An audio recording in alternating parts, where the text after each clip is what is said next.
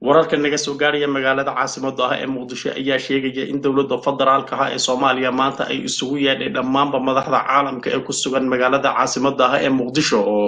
kuwaasi oo isugu jira madaxda safaaradaha wakiilka qaramada midoobay igad iyo diblomaasiyiin kale oo ku sugan magaalada caasimadda ah ee muqdisho wasiirka arrimaha dibadda iyo iskaashiga caalamiga ah ee dowladda federaalka ah ee Soomaaliya mudane Axmed Ciise Cawade ayaa saaka subaxii hore saxaafadda ku wargeliyay in ay iska soo xaadiriyaan madaxtooyada filla Soomaaliya si ay u qaataan war saxaafadeedka wixii uu kala hadlay madaxda caalamka wasiirka arrimaha dibadda ee Soomaaliya oo madaxda caalamka la hadlay ayaa wuxuu ugana warbixiyay kalana hadlay sida uu sheegay 7 qodob wasiirka ayaa ugu horeyn wuxuu warbixin dheer ka bixiyay oo aad u faahfaahiyay sababta dowladda federaalka ah ee Soomaaliya ay xiriirka ugu jartay dalka Guinea ee ku yaala galbeedka qaaradda Afrika wasiirka ayaa wuxuu sheegay in dalkaasi uu meel ka dhac ku sameeyay jiritaanka iyo madax bannaanida dowladda federaalka ah ee Soomaaliya isaga oo tallaabooyin wadan madax bannaan mamnuuc ka ah ay ku sameeyeen sida uu sheegay dalka Soomaaliya wasiirka ayaa wuxuu sheegay in wadankaasi uu gacmo dhaadheer soo fidiyay isaga oo sheegay in Soomaaliya iyo Guinea aysan calaaqad lahayn ay la yaab noqotay in dalkaasi Guinea ay ku yaala qaaradda Afrika aynana isa soo gaarin Soomaaliya ay isku dayaan in ay wax u dhimaan midnimada ummadda Soomaaliyeed wasiirku wuxuu sheegay in Guinea iyo Soomaaliya ayna isgaarin balse dalkaasi ay ka muuqato in uu isku dayahayo in uu wax u dhimo midnimada Soomaaliya uuna sameeyo kala qaybin wasiirka oo hadalkiisa sii wata ayaa sheegay in wadamada deriska ah sida Kenya iyo Ethiopia iyo Djibouti iyo wadamada kale iyo wadankaasi aysan isku mid ahayn wuxuu sheegay in wadamada deriska ah uu calaaqad kala dhaxeeya Soomaaliya oo waxyaabo fara badan aan isku gafi karo waxyaabo fara badan aan ku wada socon karo balse dalkaasi uu yahay dal fog oo aysan suurtagal ahayn in waxyaabo ayna dhex maraan uusan garanaynin xumaanta intaasi la eg ee ay Soomaaliya u qabaan wasiirka ayaa sheegay in wadamada qaar ay ka fiirsanayaan in ay xiriirka u jarayaan iyo in kale wasiirku wuxuu sheegay in ay jiraan wadamo ay dani isku qabatay kuwaasi oo aan marna kala maarmaynin ayna qasab tahay in ay wada shaqeeyaan inkasta oo wasiirku uu hadalkiisa ku daray in Soomaaliya uu dulqaadkii ka soo dhamaanayo isla markaasina ay ka fiirsanayso dalal dhowr ah in ay xiriirka u jaraysay iyo in kale ayaa wuxuu sheegay in wadankaasi Guinea uu asagu gacan dheer soo laalaadiyay wasiirka arrimaha dibadda Soomaaliya Axmed Ciise Cawad oo warbaahinta kula hadlayay magaalada Muqdisho ayaa faahfaahin ka bixiyay qodobadii ugu muhiimsanaa ee looga hadlayay kulan maanta ka dhacay gudaha garoonka diyaaradaha ee Muqdisho oo uu la qaatay wakiilada beesha caalamka Soomaaliya wasiirka ayaa sheegay in kulanka looga hadlayay sidii wax looga qaban lahaa dhibaatooyinka ka jira dalka Suudaan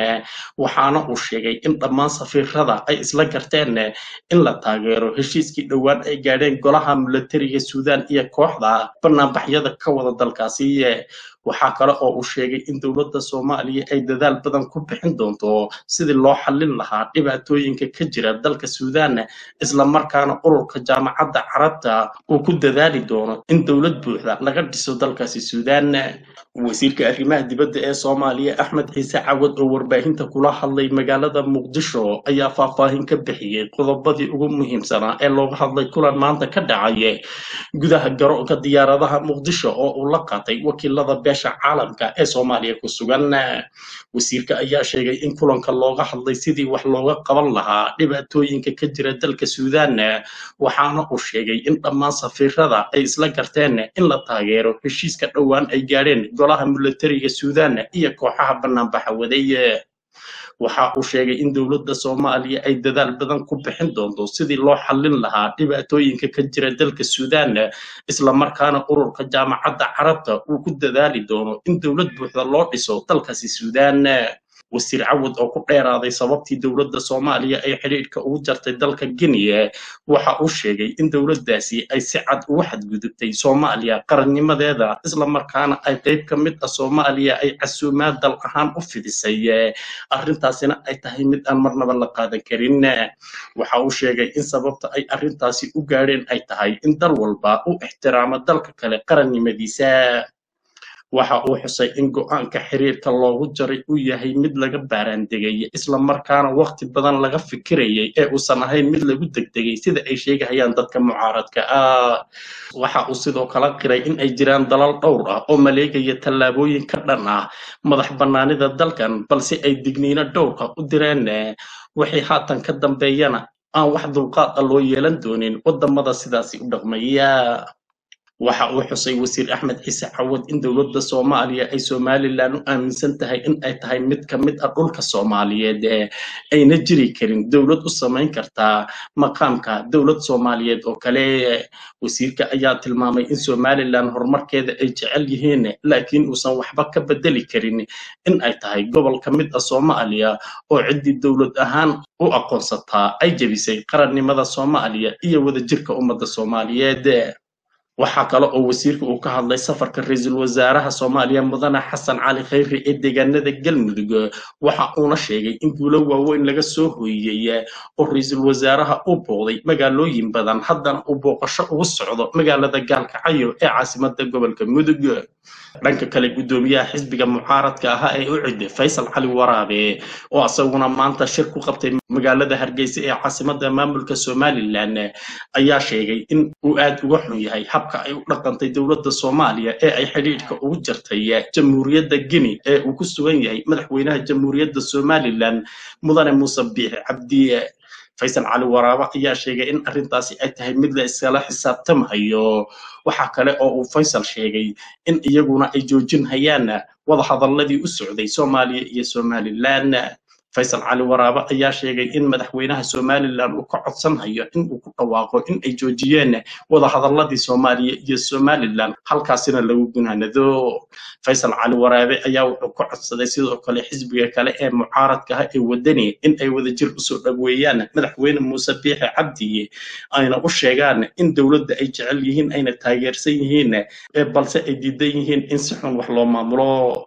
Faysal ayaa wuxuu sheegay in Somaliland ay garbaha isqabsanayso isla markaasina ayna u joojinaynin caqabadaha ay sameynayso dowladda Soomaaliya ayna noqonayaan hal mid ah ayna hadda kadib joojinayaan khilaafyadii yaryar ee dhexdooda ka jiray. qareenka guud ee Kenya ayaa doonaya in maxkamadda ay daaqada ka tuurto kiiska ay soo gudbiyeen dad reer Kenya ah oo doonaya in dowladooda ay ka baxdo kiiska la xiriira muranka badda ee kala dhexeeya Soomaaliya.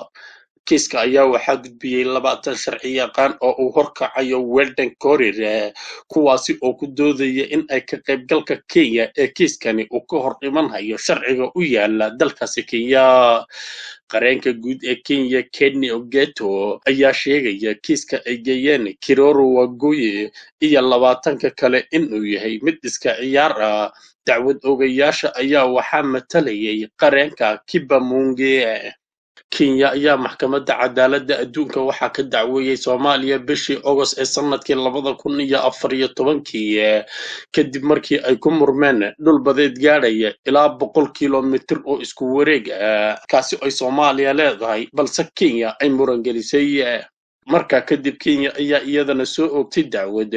ay Soomaaliya isaga difaacayso iyada oo ku doodaysa in maxkamadda ICJ aysan awood u lahayn in kiiskan ay dhageysato. Kenya ayaa ku doodaysay marka hore in la raadiyo waddo kale oo lagu xalliyo khilaafka dhanka badda ah ee u dhexeeya Kenya iyo Soomaaliya. maxkamadda ICJ ayaa 2 bishii Febraayo ee sanadkii 2017 ka gaashaanka u daruurtay taas oo ku doodaysa in heshiiska is-afgarad uusan xal u noqon karin kiiska badda ee u dhexeeya Soomaaliya iyo Kenya. Kiroole iyo 19 kale ee sharci yaqaanada ayaa aaminsan ka qayb qaadashada Kenya ee kiiska badda ee loo asteeyay in la dhageysto inta u dhaxaysa 9 Sebtembar iyo 13 Sebtembar uu wax weyn ka bedeli karo xadkeeda iyo khariiradeedaba. waxay doonayaan in maxkamadda sare ay soo saarto qoraal amar ah oo ay ku joojinayso in ICJ ay dhageysato kiiska badda ee Soomaaliya kala dhexeeya maadaama aysan haynin cadaymo sharci ah sidoo kalena heshiis is-afgarad ah oo la gaadhayna uu madmadow ku jiro. 20 qareen ayaa waxay aaminsan yihiin in dowladda Kenya aysan horay u sii wadi karin kiiskan iyada oo la sheegayo sharciga Kenya u yaala garsoore Weldon Korir ayaa go'aanka gaari doona 11 bisha Julaay ee inuu soo fooda leh 20kan garyaqaan ayaa sheegay in Kenya aysan sii wadi doonin ka qayb qaadashada dhageysiga maxkamadda iyada oo ka baqeen in dhulkeedu lumo sidoo kalena ka cabsi qabin in dhulkeeda iyo madax bannaanideeda gorgortan u gali doono maxkamadda ayaa waxaa la sheegay in inkastoo Kenya ay aqoonsan tahay xukunka ICJ haddana Kenya uu shaki uga jiro kiiskaasi dhanka kale dowladda Soomaaliya iyo urur goboleedka IGAD ayaa kala saxiixday heshiis lagu dhisayo guddi qaran oo xakamaynta hubka fudud iyo rasaasta kaasi oo halis ku ah kooxda al-shabaab ee ka dhaqdhaqaaqda gudaha dalka Soomaaliya lixda bilood ee soo socota ayaa la sheegay in lagu dhisi doono guddigaasi oo xilligan muhiim u ah Soomaaliya guddiga ayaa ka shaqayn doona sidii ay dhammaan dowladda Soomaaliya ula wareegi lahayd hubka fudud iyo rasaasta guud ahaanba ku sugan gudaha dalka Soomaaliya sidoo kale guddigani ayaa hubka ka ilaalin doona in uu gacanta u galo kooxda al-shabaab iyo daacish oo ku xoogan qaybo ka mid ah gudaha dalka Soomaaliya waxa kale oo ay la socon doonaan in aan hub laga gudbin amaba laga soo gelin guud ahaanba xuduudaha uu leeyahay dalka Soomaaliyeed dowladda iyo IGAD ayaa sidoo kale sheegay in shaqada guddigan ay ka mid noqon doonto qorshaha kala guurka ee AMISOM amniga ugu wareejinayso ciidamada Soomaaliya arrintan ayay IGAD sheegtay in Soomaaliya ay ka caawinayso in laga qaado cunaqabataynta dhinaca hubka ee saaran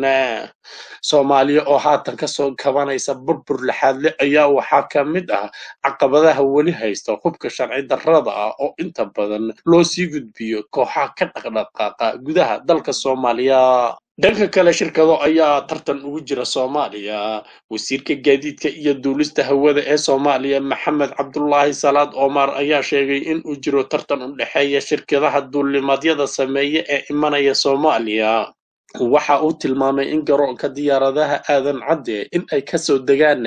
shirkado dhowr ah kuwaasoo caalami ah isla markaana sameeya duulimaadyo kala duwan isbedel dhanka qiimaha lagu raaco diyaaradaha ayuu sheegay wasiir Omar in uu jiro isaga oo si gaar ah u tilmaamay in marka shirkad soo kororto qiimaha shirkadaha uu hoos dhaco ka wasaarad ahaan waxaanu u sheegnay in ay kor kala socdaan qiimaha si ay ugu ilaaliyaan saamaynta qiimo sare oo dhibaato ku keeni kara dadka rakaabka ah wasiirka gaadiidka iyo duulista hawada ayaa shaaciyay in kaliya isbedelka qiimaha shirkadaha uu yimaado xilliyada safarka ay la qabaan shirkadaha iyo dalalka kale ee caalamka dhanka ammaanka garoonka diyaaradaha ee aadan cadda waxa uu sheegay wasiir Maxamed Cabdullaahi Salaad Omar in uu sare u qaadan yahay isla markaasina la isku halayn karo 100% qaar ka mid ah mas'uuliyiinta shirkadaha duulimaadyada sameeya ayuu sheegay in ay u soo jeediyeen in la yareeyo askarta ammaanka ee ka howlgala garoonka taasina ay muujinayso in mas'uuliyad ballaaran la iska saaray wasiirka gaadiidka iyo duulista hawada xukuumadda federaalka ah ee Soomaaliya ayaa hadalkan ku sheegay waraysi u siiyay warbaahinta ku hadasha afka dowladda Soomaaliya wararka naga soo gaaraya magaalada caasimadda ah ee Muqdisho ayaa sheegaya in dowladda federaalka ah ee Soomaaliya maanta ay isugu yeedhay dhammaanba madaxda caalamka ee ku sugan magaalada caasimadda ah ee Muqdisho oo kuwaasi oo isugu jira madaxda safaaradaha wakiilka qaramada midoobay IGAD iyo diblomaasiyiin kale oo ku sugan magaalada caasimadda ah ee Muqdisho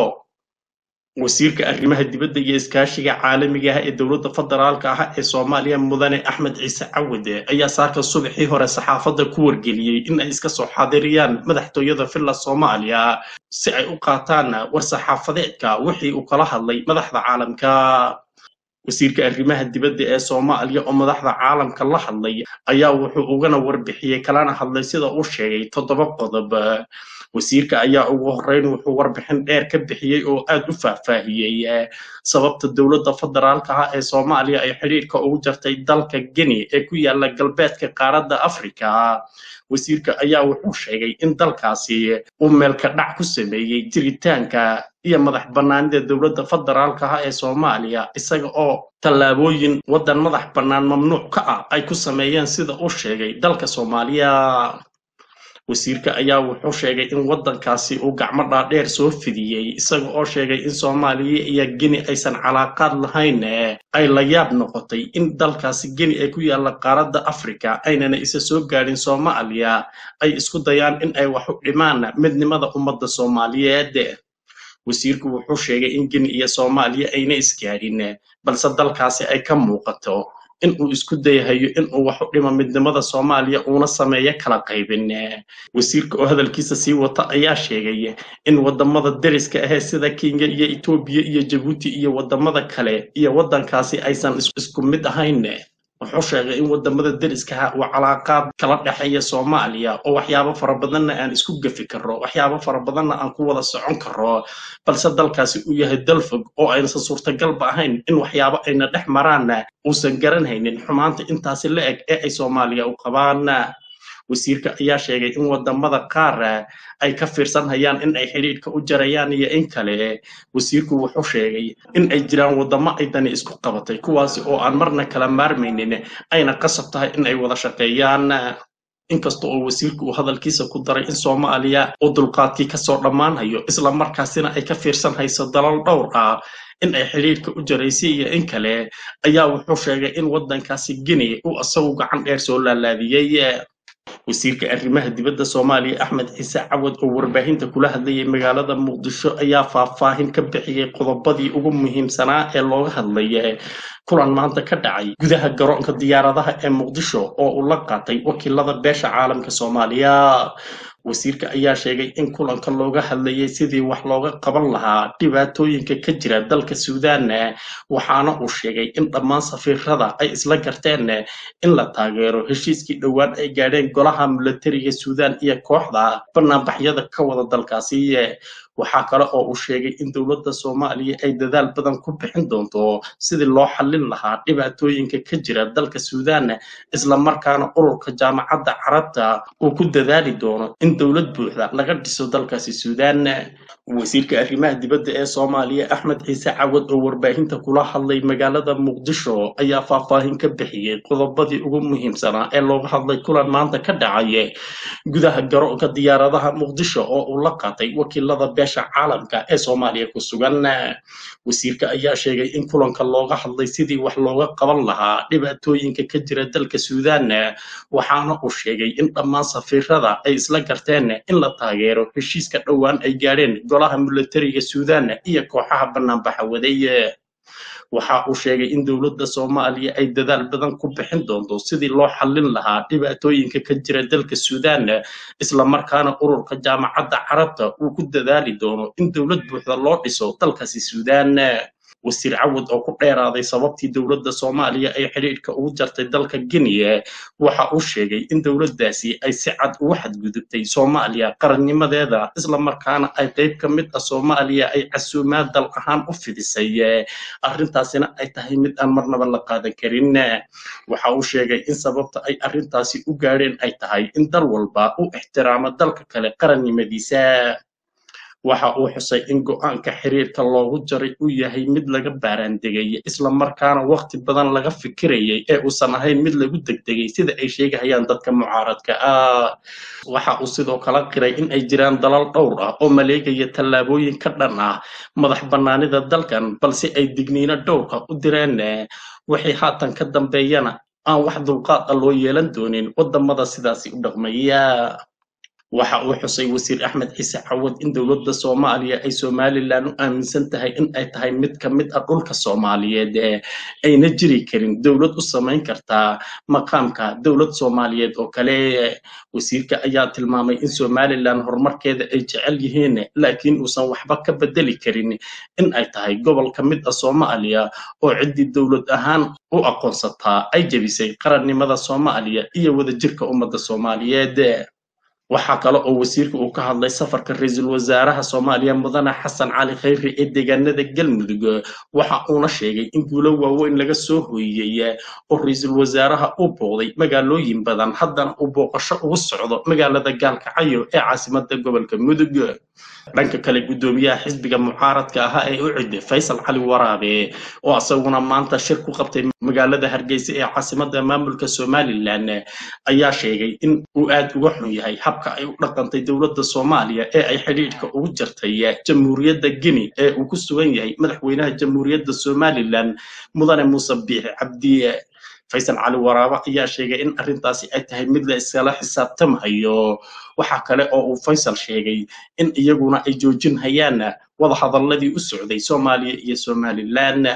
Faysal Cali Waraabe ayaa sheegay in madaxweynaha Somaliland uu ka codsanayo in uu ku dhawaaqo in ay joojiyeen wada hadalladii Soomaaliya iyo Somaliland halkaasina lagu gunaanado. Faysal Cali Waraabe ayaa wuxuu ka codsaday sidoo kale xisbiga kale ee mucaaradka ah ee wadani in ay wadajir u soo dhaweeyaan madaxweyne Muuse Biixi Cabdi ayna u sheegaan in dowladda ay jecel yihiin ayna taageersan yihiin balse ay diidan yihiin in si xun wax loo maamulo. Faysal ayaa wuxuu sheegay in Somaliland ay garbaha isqabsanayso isla markaasina ayna u joojinaynin caqabadaha ay sameynayso dowladda Soomaaliya ayna noqonayaan hal mid ah ayna hadda kadib joojin hayaan khilaafyada yar yar ee dhexdooda ka jiray.